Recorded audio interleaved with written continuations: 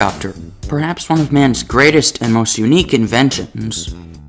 First designed and built by Igor Sikorsky, the VS-300 was quite a machine. Weighing 1,300 pounds and 28 feet long, it had only a 50 horsepower engine, and yet it was still the first ever successful flying helicopter. Now it sits on display at the Henry Ford Museum. From military to flying air ambulance. And that's exactly what we're checking out today. Join me and let's go behind the scenes at Survival Flight. Enjoy the video. Hey, what's up? Welcome back. My name is Caleb from Caleb's Aviation, and for today's video, we're checking out Survival Flight and the 40-year anniversary, Part 2. Welcome to the Livingston County Spencer J. Hardy Airport in Howell, Michigan. Inside is the source of today's adventure, the Survival Flight 40-year anniversary party. Let's go and enjoy the video. As soon as I arrived at Howell Airport, there was already a buzz in the air, with lots of people gathering to head inside to the party. As soon as I entered the main hangar building, I was met with these amazing pictures of the Eurocopter 155 and Lear 45 flown by Survival Flight, and there was a lot to see. There was this awesome 1/15 scale model of the EC-155. Unfortunately, it was not for sale. There was this awesome poster board from Survival Flight with people signing their names and dates of when they were rescued by Survival Flight, including my cousin Sue, who was the 9th call ever. By the way, check out my previous video, Part 1, about more historical stuff about Survival Flight and their fleet. There were so many different things to see here, it was incredible, especially these historical pictures and data figures about Survival Flight, which I found particularly interesting. I'll leave them in full for you to read here. Pause if you'd like to read closer. So many excellent photos and historical information about Survival Flight through the years. And if you know me, you know I love my history, especially aviation history. Survival Flight is partially owned and operated by the Metro Aviation Group, which has stakes in dozens of other air rescue companies. Maybe I'll make videos at more of these companies in the future, especially on those beautiful EC-145s. Only time will tell. One of my favorite things had to be this historic helmet from Survival Flight. This was awesome. Pretty soon, however, there was enough explored, as there were speeches by several representatives talking about Survival Flight and their impact. New partnerships with Sparrow, we hope to fund through some state support, health system contributions, and philanthropy from the community.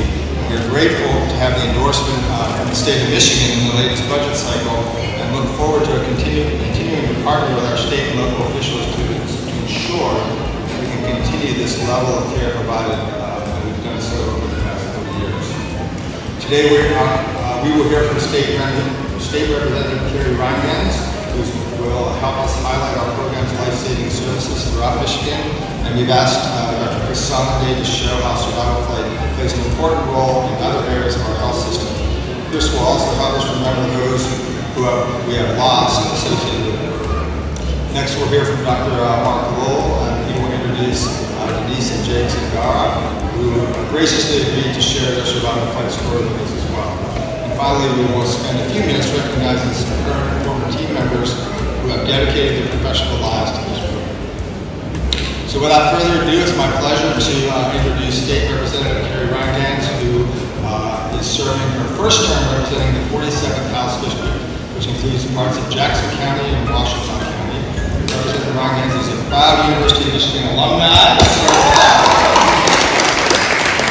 tremendous advocate for the health and well-being of all Michiganders. Hey everybody, this mic works. Thank you so much for inviting me to speak today. I come with greetings from all 110 members of the State of Michigan House of Representatives and 38 members of the Senate. Since the Survival Flight serves every single corner of our two pleasant peninsulas, they all are very grateful, and I'm very grateful for the work that you do. Thank you so much to the University of Michigan for being a public entity here that serves our entire state. I am here to tell you how to make sure we get the rest of the money that we need to replace the flight, the helicopters and other materials that we need. So, all of you who are here, you are represented by one representative and one senator in Lansing. So if you're my representative, you already know that I'm fighting for you to get the helicopters and the jet. Very critical medical needs.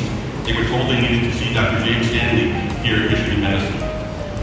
They had never been to Ann Arbor, didn't know much about U of M, and were desperate to find answers. Niece, Dr. Zahara, we'd love to hear from you and Jay, so please join me up here and share your story with us.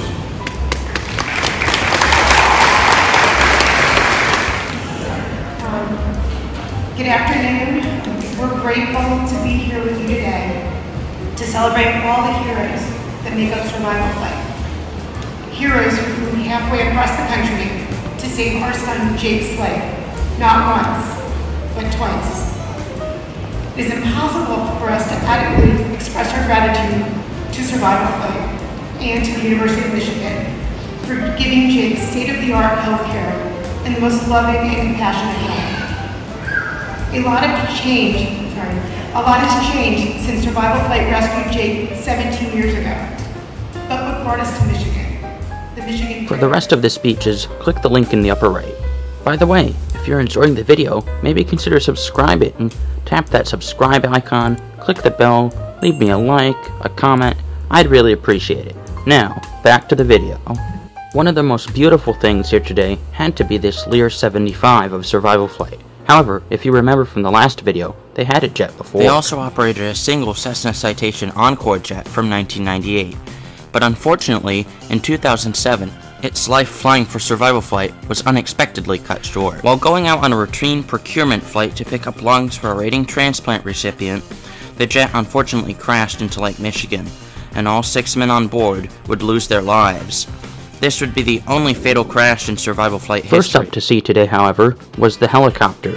This is one of 3 Eurocopter EC-155Bs equipped as flying air ambulances that survival flight operates. They're set for retirement and being phased out in 2024, but they are simply beautiful, don't you think? I also just really like the U of M colors on them, and it's very unique to find a helicopter with such good colors. Also, that cockpit was pretty awesome. I'd see myself flying that someday, couldn't you? Also, this helicopter, 157 Uniform Mike, in survival flight had quite an impact on my life, but more about that in a future video. This was a special day for survival flight, marking 40 years of operation. There were even local news crews interviewing pilots and workers of survival flight. I, of course, was not invited over here. Now, moving right along, we have the Learjet. Most Learjets are like this one, shown here, with very white and bland paint schemes, and aren't much to look at, except for the fact that, well, they're a Learjet. But this isn't true here. Survival Flight's Lear 75 is truly stunning.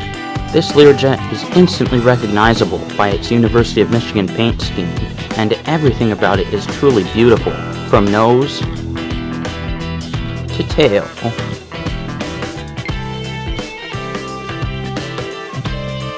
And wingtip to wingtip. It is unmistakably University of Michigan survival flight. Go blue. I even got to step on board this Learjet, which was awesome in and of itself. Even the cockpit on this Learjet was stunning, but I guess they're pretty identical on every Learjet. Not that I'd know, as this was the first Learjet I've ever been on. I hope to maybe ride on one someday, but definitely not this one. There's definitely a party atmosphere going on today. There were t-shirts being sold, there was this banner being signed by dozens of individuals connected to survival flight, and I even signed it myself. This banner would be put up in the hangar where the Learjet lives here in Howell, and join the dozens of others survival flight has throughout their years of operation. Pretty special.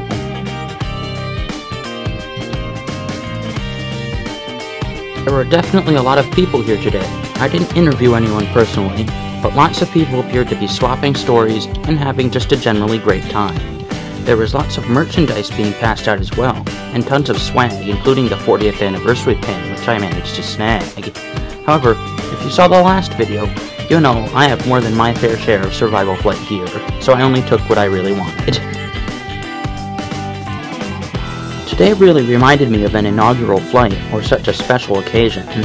There was food out, lots of people were mingling and walking about, and it was just a really special day. Anyways, that's going to be it for this very special video, and very special day. I hope you enjoyed it. I really enjoyed making it as well. And, as always, until next time, wishing Survival Flight 40 more years of blue skies and tailwinds.